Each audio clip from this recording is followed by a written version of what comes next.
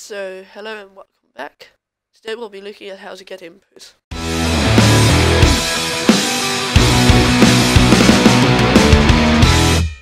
So, how do we get input? As you can see, I've just got my essential main class.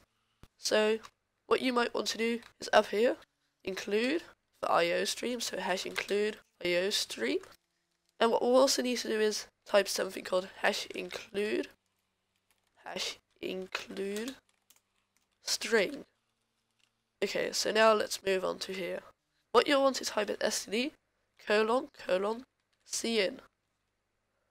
Then right chevron. And what do we need to have here? So this doesn't tell us anything, so I'll quickly tell you. In here we'll need a string, so let's quickly define one. So type std colon string, my string, and let's quickly give it the value of nothing, so that we always know what's in there. So now we'll want to type my string here, and put a semicolon. So now if we return again, and now let's just quickly log this out. So write std colon cout. Now your challenge is, what should we put here?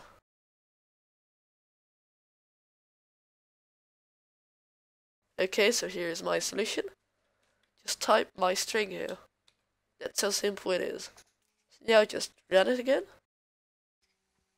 So now it will need an input from us, so let's say hello.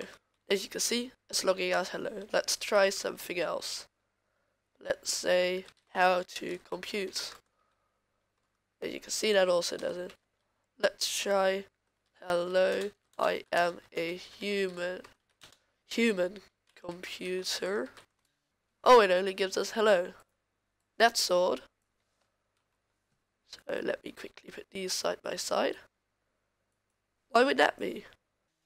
This is because this string in here, or actually better said the cin, will only get the first word. So you may ask, how do we solve this?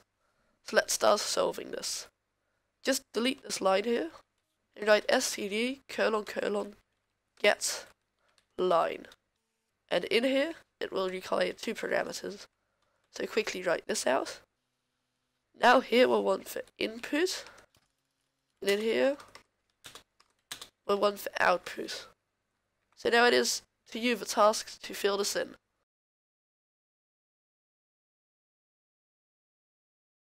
So hi and welcome back. This is my solution. std colon cin for this one. And where did we want it stored? Well, we want it in my string variable.